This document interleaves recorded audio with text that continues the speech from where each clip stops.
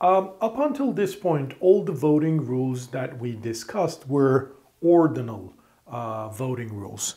Well, what does that mean? That means a citizen's vote can actually be deduced from his or her ordinal preferences over the candidate. So what is ordinal preferences? Well, all these examples are in fact ordinal preferences. So the only thing that matters is how the voters rank each individual candidate. All right, there's no utility attached. So how much, so the intensity, so here all we can say is alternative A is, or candidate A is more preferred than candidate B for some voters. But how much more better? I mean, how much better or how much worse? Well, the intensity is not included. So if you want to include intensity, how much a voter actually prefers one alternative or one candidate over other, well, then we need to extend our preference domains, which is what we're going to do in the next episode. However, I just want to finish our sort of investigation or discussion of voting rules with two cardinal voting rules. Well, cardinal in the sense that a citizen's vote depends on more than just the ordinal preferences. All right, so let's look at those closely. Approval voting, the first one that I'm going to talk about, and the range voting.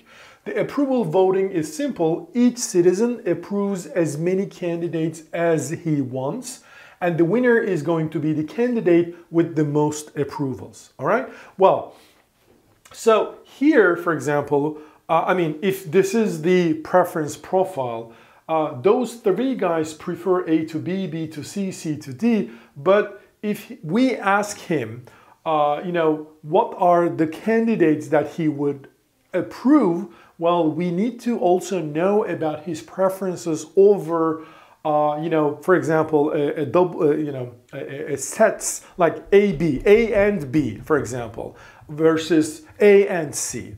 Versus A, B, and C. You see what I mean? Like, we need to know these agents' preferences over sets of candidates as well. And also what candidates are approvable, what candidates are not approvable is not immediate from this preference ranking. All right, so we need more than that. Well, in the range voting, each citizen grades each candidate on, say, for example, 10-point scale. 1 denotes dreadful, 10 denotes wonderful, superb candidate. And so for each candidate, you say, well, for example, A, 10 points out of 10, and D is 5 points.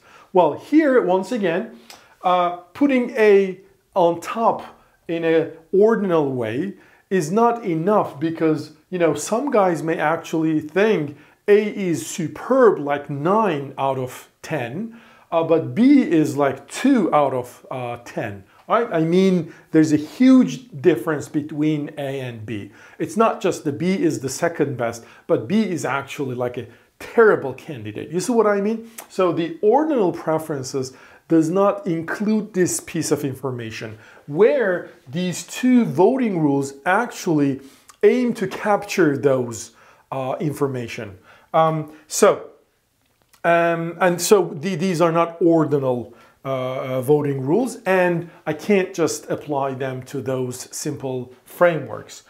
If I need to continue the range voting, again, as I said, each citizen grades each candidate on a, say, 10-point scale. A candidate's points are then summed over citizens, and the candidate with the highest score actually wins. So that's it. Well, obviously, there are many other cardinal voting rules as well as ordinal voting rules, but these are the main ones that I wanted to talk about. In the next episode, I'm going to give you a very general framework.